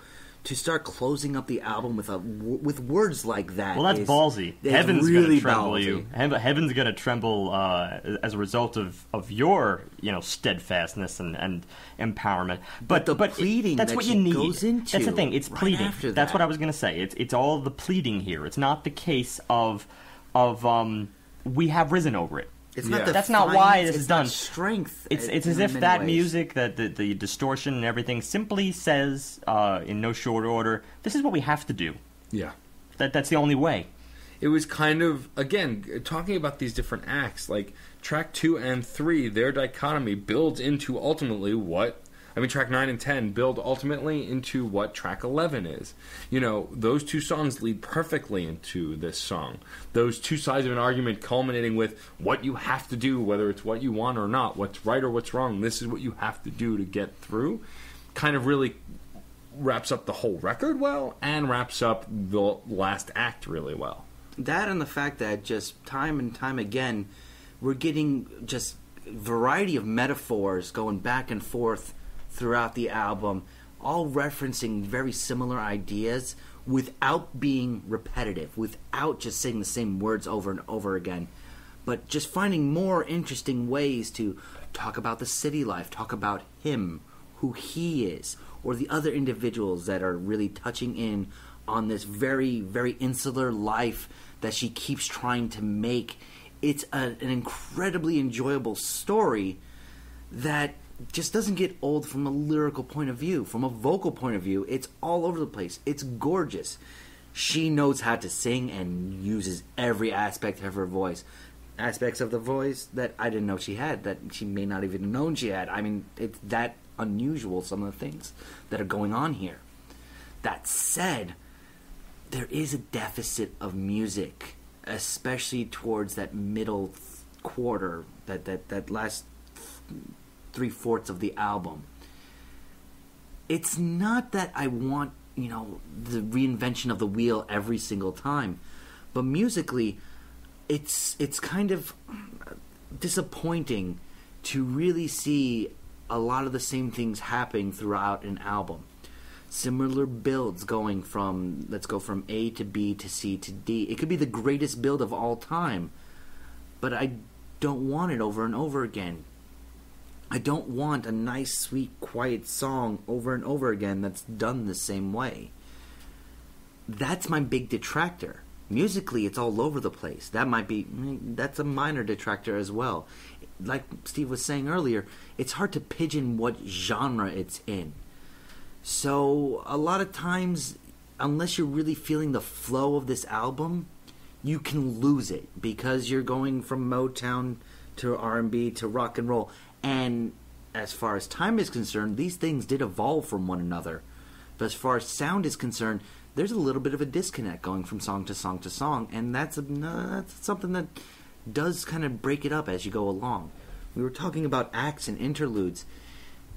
That's what you're talking about when you're talking plays, when there are major breaks so that scenes can change, so that actors can stop, change their paint, go into another role, or just redesign who they're going to be on stage. That's not a full story in the same way, though. A story has a little bit stronger flow throughout, and for all the story that's going on here, the music creates hiccups, and that keeps the arc from being as solid as it could possibly be. All said and done, it's just very well composed, beautifully sung. I'm kind of upset that I really didn't know Florence and the Machine before this, because I'm really curious as to hear their previous work. 4.3. It ain't upper echelon, and it's not really doing anything new musically, but it's so solid on the vocal and story aspects. It can't be anything but, mid to mid-4 level. Yeah, I think you hit the nail on the head as far as the way I feel about this album's genre approach.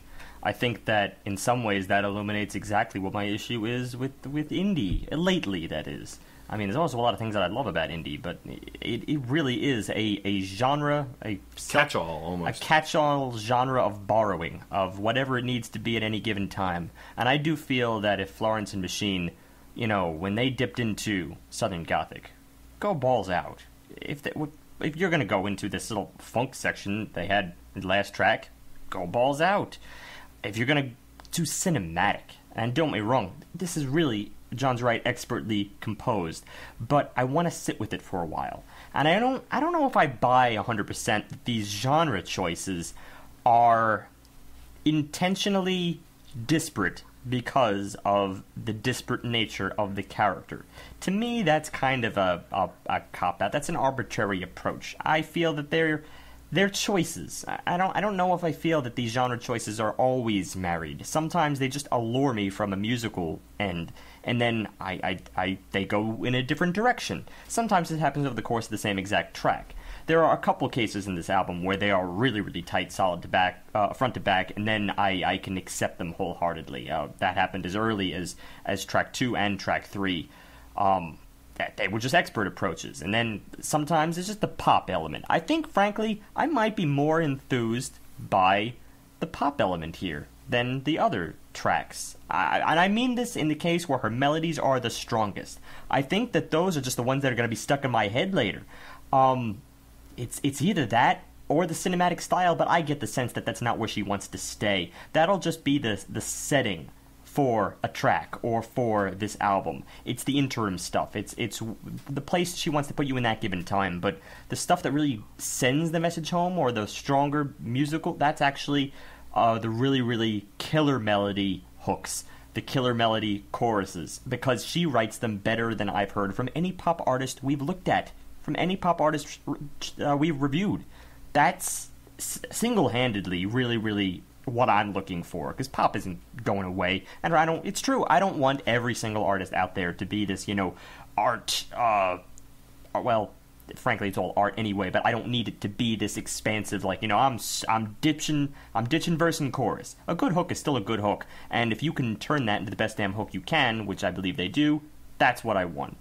It's just, some of them, and this was through the nature of this being an album where she had to have those really, really downtrodden tracks, and had to feel mournful, and had to pray to a higher being at times, it seemed almost. Through those tracks, we did lose a little bit of that punch. It's really strange, because this is an album that is balanced in a sense, but through it being balanced, I don't know if the musical takeaway is quite as strong. It's, in a sense, maybe too balanced. I never thought that could be a critique, but I believe it is here. I think that when you consider the lyrics, which is probably going to be the same deciding factor here as they were in our review of the Decemberist and Colin Malloy's lyrics, I think 4.3 is a pretty good rating, actually. John gave it 4.3. I think I gave that Decemberist album, which did disappoint me musically, a 4.25 or something like this. But there wasn't the composition there that there is here. I just wish that the last 3 quarters really didn't leave me wanting so much. I don't know that there's a ton I can say that hasn't really been said already. I will say flat out that I did enjoy this a lot more than I enjoyed the Decemberist record, and I enjoyed the hell out of that record. I enjoyed the Decemberist now. So you definitely enjoyed it more than me, but I'm a Decemberist snob. You are a bit of a snob. It's fine. Decemberist snob. Well, and snob in general. Yeah. We don't have to quantify it. All right? For you, we don't have to quantify it. Yeah, but we're on the topic. But I think that for me, as someone who was very familiar with their first record and missed the second record, and now this is the third, I think that, I didn't have a ton of expectations except based on a few of my favorite songs from that first record. So that said, it meets those expectations. I think also musically, it blew them out of the water, because there were moments here emotionally that I got just as strong as that first record. That said, the tropes that were mentioned are there, and I don't know that it was a problem for me. Also, the reality is what John said, because of how strong the lyrics and the story was, and even Steve said this too, it's hard to fault this record, because it's overall, at the end of the day, a solid pop record.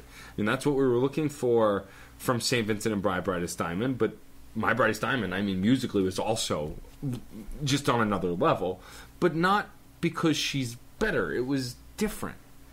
I think that for me, especially as a vocalist, she's got some of my favorite vocals that I've ever heard, especially by a female vocalist. The only person who trumps her is because of my schoolboy crush on her, and I mentioned it last week, and that's Shirley Manson of Garbage. But that's less about the quality of all of their work and more about me just having a crush on Shirley Manson. I listened to her a little bit last week after you said that. Yeah, I crush her now too. Yeah, I figured. I searched a picture of her after you mentioned that. And you crushed as well. Yeah. Also, I have a thing for redheads. Duh. Anyway, but the thing about Florence and the Machine, I think, that really hits home for me is on an emotional level. There is no moment on this record where I'm left going, well, I don't feel anything. It doesn't happen. Some of the emotions have a stronger punch than others, but overall, it's still a pretty strong emotional record. And adding the story on top of it just kind of hammers it home. I will agree that there were some songs that weren't as punchy or interesting as other tracks, but there were no tracks I did not like, or there were just tracks I liked less. I do hate to say it, but there were some tracks where I didn't feel anything, and I hated that I did, given that some were very strong. Yeah. So, for me, because I did find that emotional connection through and through, for me personally, I'm bumping it up a little bit. But that said, it's still not as strong as some of my favorite records this year, or even other records we've mentioned. I think it's an even 4.5. I think it approaches upper echelon, especially vocally. She is unlike any other female singer, more or less, I've ever heard. Her range is unbelievable. Comparable to how in awe we are of the spine on the male side. Like, very similar to the fact that she can go low, she can go high. She has this incredible range and emotionality. Actually, that's a very appropriate comparison. The spine, I would say, is the male counterpart to her vocals. So, I for me, it's a solid 4.5. I think that, it's still not as good as some of the best records we've mentioned, but that said, it's still pretty frickin' good. Yes. And the theme of this wrap-up leads us directly into our discussion this week, something I was inspired to bring up because with this album, How Big, How Blue, How Beautiful, we got a incredible storytelling experience. One that I would really liken to a novel in its expanse, in its just choice of wordplay, in its ability to really keep us shrouded in the mystique of what this character is going through, but really give us concrete details on the side. That's something that albums just don't do a lot of the time. Because when you start looking at what a lyric is going to be like in a song and what a novel is going to be like once published, you're not so forgiving when it comes to the novels. You can't just keep repeating the same thing over and over again. You have to be more expansive in the theme work. And it's a little bit of a double standard as far as the storytelling aspect of these two different mediums. You get just to repeat yourself with music. And that's something that can really harm a story when taken out of context of the music itself. Well, it's also the nature of novels, the fact that they can't really avoid it. They don't have that recourse. The spotlight is on the words. There's nothing else to really balance it out. There's nothing else to say like, oh, wow, the melody was really great. Doesn't matter what she was saying, doesn't matter what he was saying, the melody at least held it. In the case of a novel, you're just looking at pure prose, and then you still have to read into the theme behind that. But it's a lot more cutthroat in that department, and that's part of the reason why the double standard is held high. But I do agree, it's a good thing to propose, because since I was mentioning Colin Meloy earlier, I do firmly believe that if Colin Meloy ever wanted to start a secondary career as a publisher, and I do believe he's written like a couple of books, but of course that's not what he's going to be known for, because he's known for being a musician, so it's probably always going to be somewhere in the background. Nevertheless, he's flat out Dickensian. He could put out Dickens-level novels. I believe that this is a capability of his. But and it's there, and it's present within his music, but it's not promoted in the same fashion. Instead, what do we look at? We look at the Decemberists. We look at everything they do simultaneously because it's music. It's not just poetry. That's not just what we're looking at. That's almost like a niche-y thing. It's something, if someone wants to focus in on the December's poetry, they can. Or they could just sing along to it mindlessly. But if you read the words, it's beautiful. Which so I do. There is a double standard there. Why isn't it held to the same standard as a novel? Why aren't there awards for it? Or if they are, they're not very prominent. I feel like also, though, with lyrics, the repetition comes in because you have a specific structure that's at a base level expected from songs. Obviously, not all songs repeat a chorus and all of that, but at the basis level, that's what's expected. Verse, chorus, verse, chorus. So repetition is inherently built into the structure. Whereas with novels, their inherent structure is introduction, body, conclusion on the basis level of an essay. But there's still structures, so of course it's not... You can't simply cop out on the fact that, like, oh, well, one is more freeform in, like, structure. In fact, the novel they just have form different structures, has though. Existed in fairly constant shape since the end of the 18th century. There definitely are novelists and authors that take that in different directions, but the forms are definitely... there's definitely a standard there that people hold them to. Furthermore, if you do want to take that approach, a better thing to really contrast it with is poetry. And poetry, of course, follows up upon the same exact thing. It may not be verse and chorus necessarily, but there are lots of refrains. Except for freeform poetry, which is a whole nother topic, most forms of poetry, like songs, have a formula or a basic idea of what you're going into, whether it's the very rigid structure, syllable-wise, of a haiku, to the more free-form, just rhyming poetry. You're looking at just creating the right number of syllables or the right number of flow or anything like that.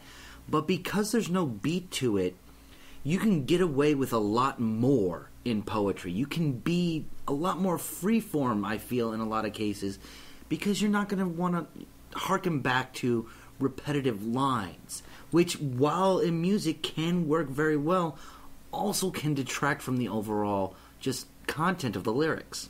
But see, sometimes poetry is the natural precursor to a full-written song. I mean, one of the most famous cases that anyone who's a fan of the Red Hot Chili Peppers knows, the song Under the Bridge, the chorus was written as for the song, but the verses were all poetry from Anthony Kiedis' personal collection that the producer had discovered while they were recording in that old house, and said, we have to make this a song. And he fought it at first. But it started as poetry that became a song. And that's why the verses and the choruses seem almost so separate, because they were written differently. And that's my big point. A song like that, when there's obvious leanings towards poetry and a more literary approach in the verses, has such a disparate idea. And granted, I love that song.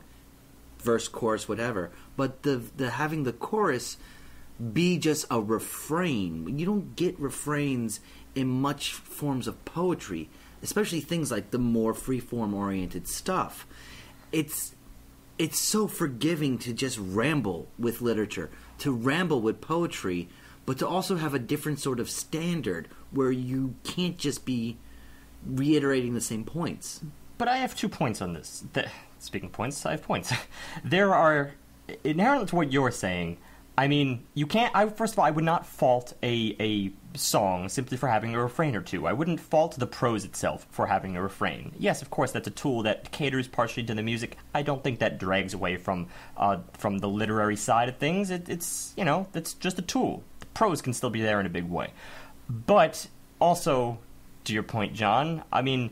Bringing that up almost implies that, well, because poetry can be more freeform, that there are not, freeform music, freeform songs. We have looked at a bundle of songs that really do not necessarily have those refrains. Or, if you're going to have a refrain, that can be done melodically, and a lot of times would have separate lyrics. We have read a bunch of songs where it's just a continuous flow of thought processes, a continuous stream of consciousness, as we often interpret it, at least. Sometimes it doesn't even have to be that rigid. Very often, songs can experiment. So I don't believe experimentation with structure is the only criteria with which to really separate this double standard that we're identifying here, and I still do think it exists, is that, well, music, lyrics is not held to the same standard as poetry.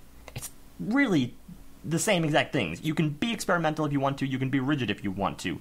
Both poets and lyricists fall into both categories. But there's got to be something more to that, because clearly lyrics are not held to the same standard.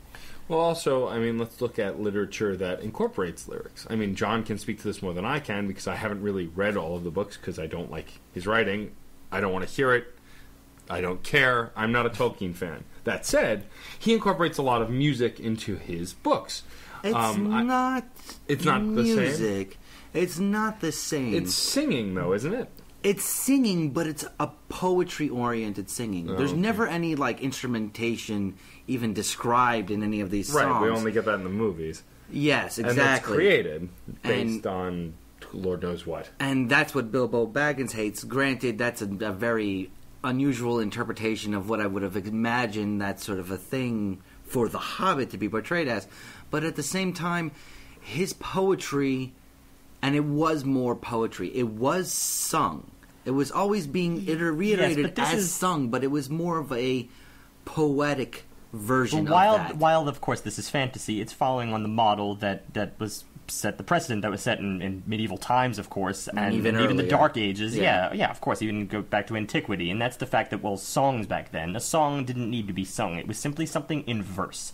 You could tell a story through song. There wouldn't necessarily be a guy with a lute there playing on your side. You would sing it, and you don't really have to use notes. You're simply reciting poetry, but it was called song. Like, tell us the song of how you defeated the army, or how you conquered the dragon, which of course would be a tall tale, but still, same approach. You'd just be standing up, essentially orating it, and there would be a verse style. So song is an arbitrary fashion. It's simply, now we associate it purely with music, but it used to be looser. I have an interesting question to pose then. Do you think that the reason lyrics and books are judged at different standards, well, more accurately novels, is because of length? I mean, I know albums that have been written as one complete song. The No Effects did it once, where they had a entire album that was 30 minutes long, and it was one track, one song. It went through movements, but it was technically one song. Do you think lyrics on that level, if they were all interconnected, because it's been a while since I've listened to The Decline, do you think that would broach a book more because of the length? Well, first of all, I already proposed poetry, and poetry is often very, very shorter. And if you added up, certainly we've had some long songs, very, very wordy songs, wordy albums. If you added all that up, I think you'd definitely get to the point where you had a short poetry collection. Mm-hmm. I think that albums very well could be treated on the same exact grounds, because the length may very well reach that. And hell, if you're going to invoke that, well, then why not bring in the hip-hop genre, in which case you're really packing in a bang for your buck in terms of lyrical length. So no, I don't think that's necessarily it. Well, there's also one of the most interesting conceptually forms of poetry, which I talked about, I mentioned earlier, the haiku. 17 syllables and you're done.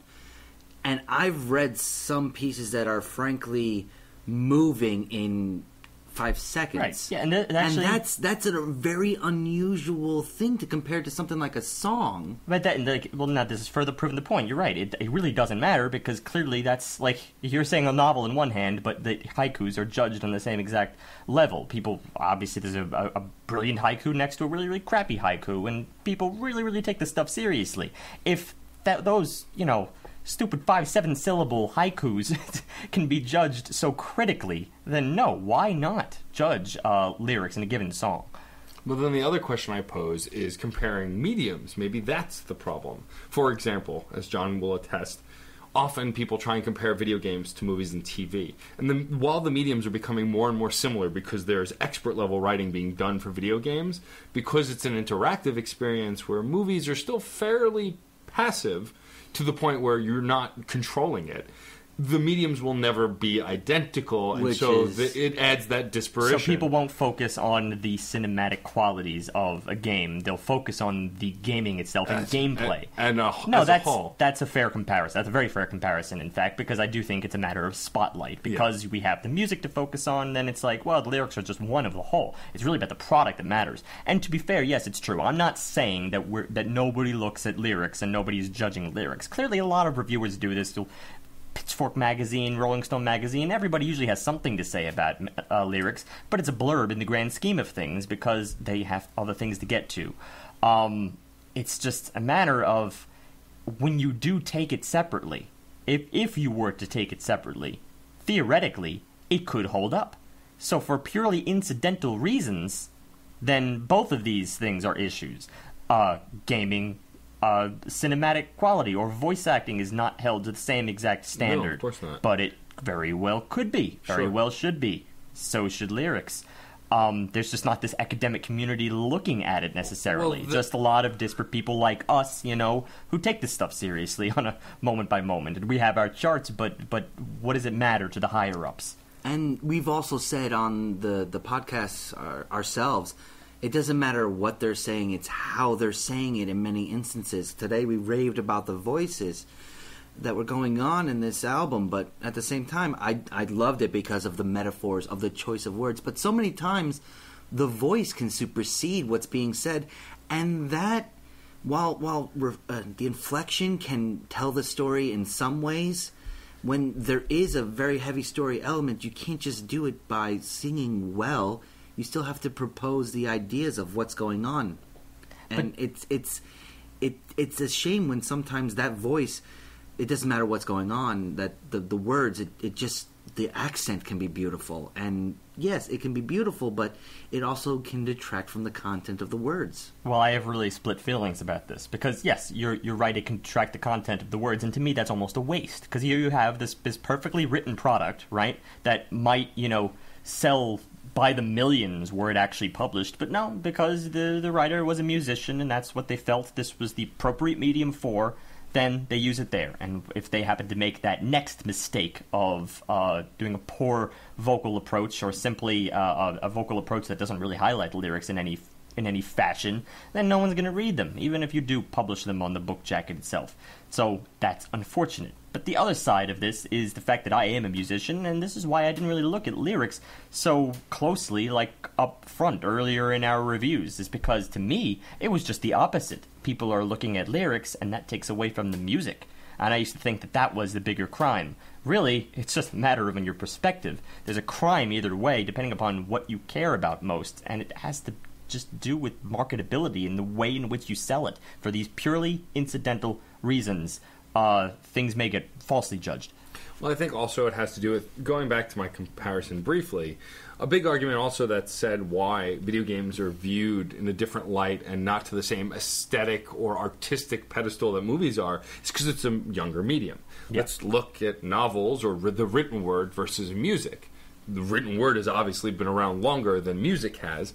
Obviously, it's not as recent as video games are, but I think it's that same idea that because one came so much more before the other, it's always going to be held to that higher pedestal. And then also pop, yeah, and you're right, pop, like, it's not, granted it's not so recent, but it's true that pop music and the way that we perceive it, pop rock, pop, even if it was pop jazz and old standards, it's no longer than 150 years ago that people start, like, no, actually that's inaccurate to say. It's really criticism. That's the key thing. Well, yeah. While it may have been done for hundreds of years, we don't, and it only may have started being put on vinyl in the beginning. No one took the stuff seriously. Right. So many pop songs back in the 20s were considered throwaways. They didn't, even the musicians sometimes didn't care about them unless they were like really, really marketable, like Al Jolson level. But there's so many others that just like went by the wayside and are lost to time unless you're really, really of the ilk. And they're simply not rated on the same way that we've been rating jazz standards and rock standards ever since the 1950s. And now all of a sudden we start to take the product as a whole. But back then pop music was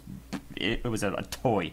And I think that even further proves my point, because video games are viewed the same way. Video games were a kid's toy and are still often viewed that way when it's clearly not the case. The Batman game I'm playing now, I'm currently playing Batman Arkham Knight. That game is not for kids. It's dark, it's depressing. Forget that. It's brutal. Better written than half of Hollywood right now. But that's what I'm saying is, so the games are not geared, games are no longer a kid's toy. They are geared towards an adult audience. And I think, it's the same vein. No, this is shaping up to be purely analogous. Yeah. I agree. Well, there's also the big thing in Hollywood where every video game movie, every adaptation of a video game to movie has basically been terrible. But there's very few exceptions. But there's a YouTuber who covered that on he has a film and video game analytical channel. His name is Matt Pat.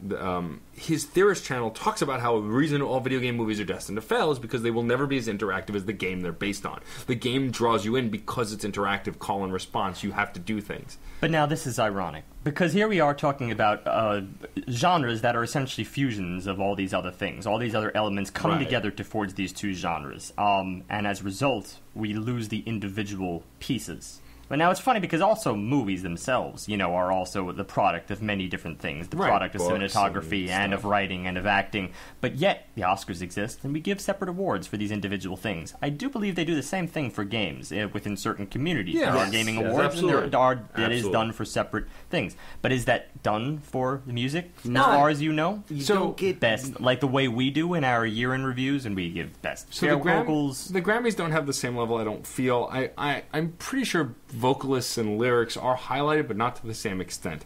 I think that... In a sense, it would probably almost be an insult in a way. It's like, best vocalist of the year. Meanwhile, there was far more work, instrumentation-wise, far more compositional work. It's almost like, to the artist, it would seem like, I'm dismissing everything else you did, but I want to hone in on that. I guess. I feel like... We do kind of do this in our year in reviews, but I don't think it's worth... Well, the difference is also we're doing what the Academy does, where they're honing on an aspect of something that's a great product. Like when we're awarding something, 9 times out of 10, when we're awarding our best of the year, like when I pick St. Vincent, if I pick St. Vincent as my album of the year, I'm not saying that...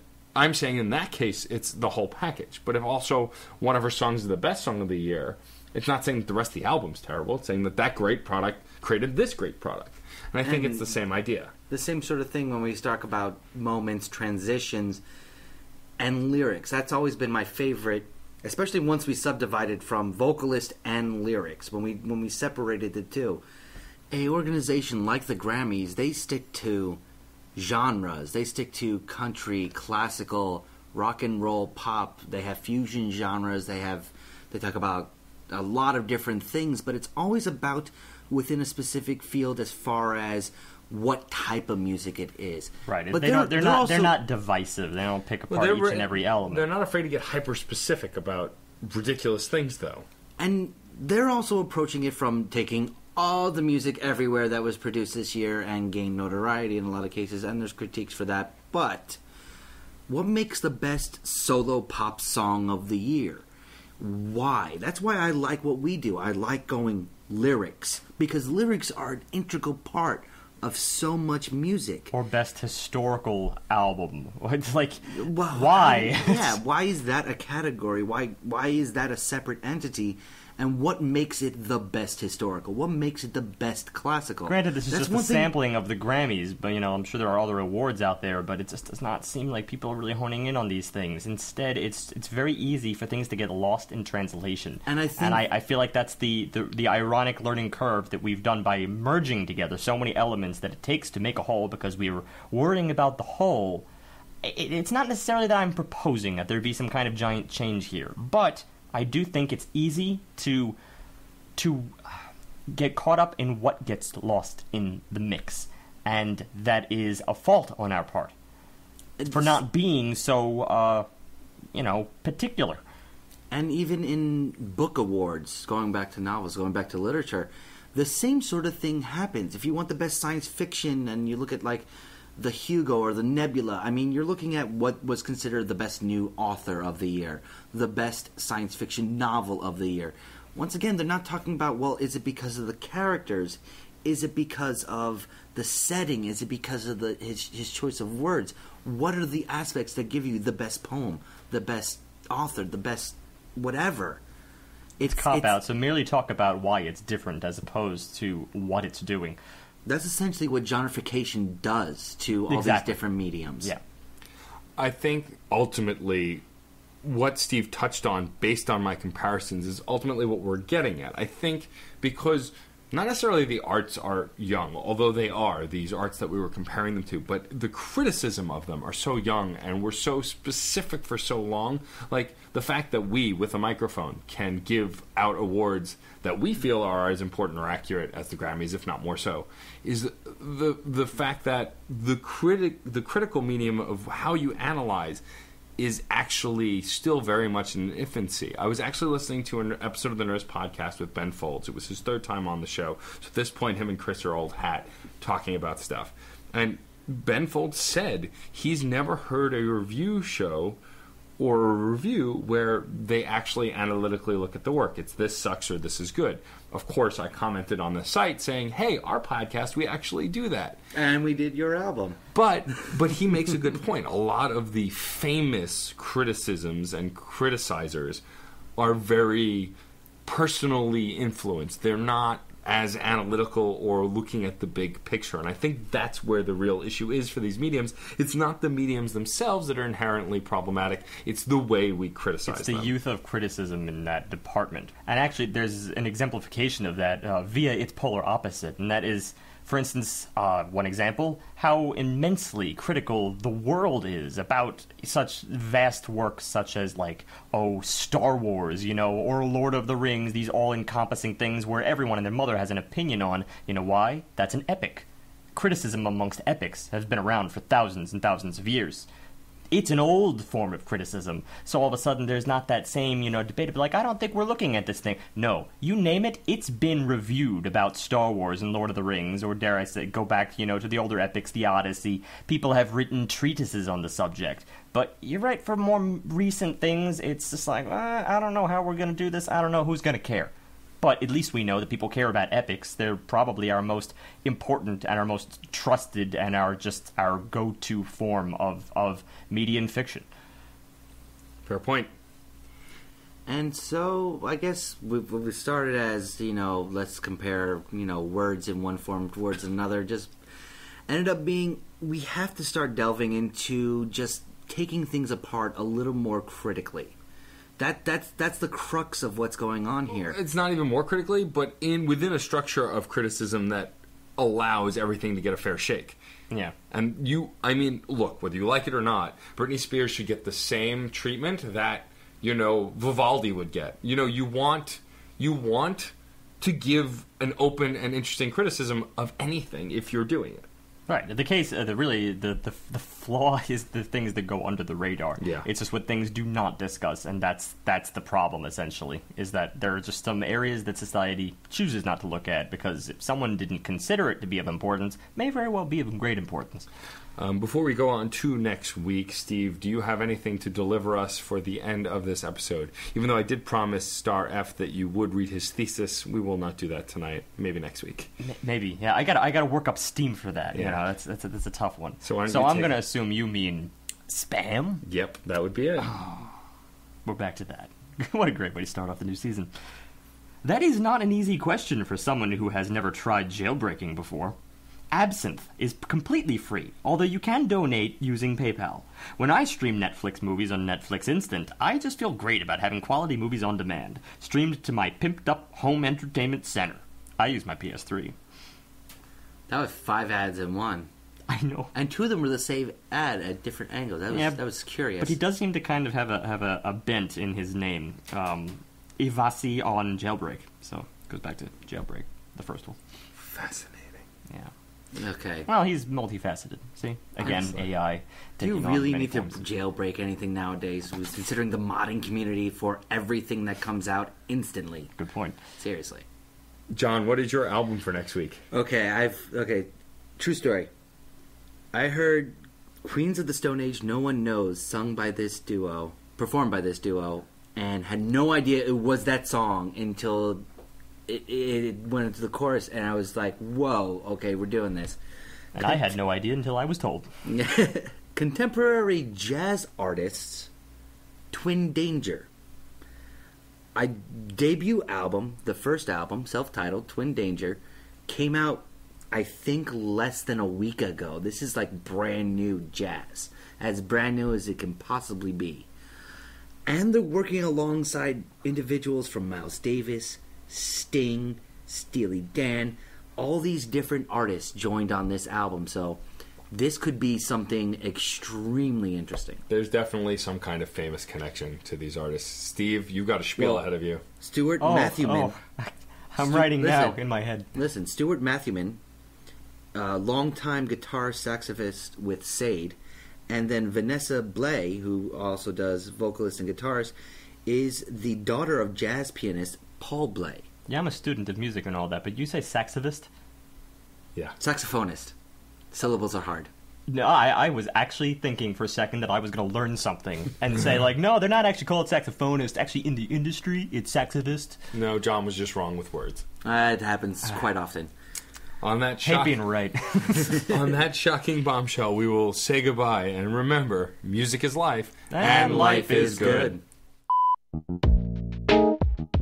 If If you enjoyed this and other album analyses, topics, and guests, please subscribe to the Crash Chords Podcast on iTunes, where you can also rate us and review us. For more media, also subscribe to Matt's one-on-one interview series, Crash Chords Autographs. To receive emails on all new content, subscribe at the top of our homepage. Also receive updates by liking us on Facebook, following us on Twitter at Crash Chords Web, our Tumblr, and our YouTube channel. And remember, keep the discussion going, because music is life, and life is good. If you have any questions or comments, feel free to share them in the comment board below each post. Otherwise, email us directly at admin@crashchords.com.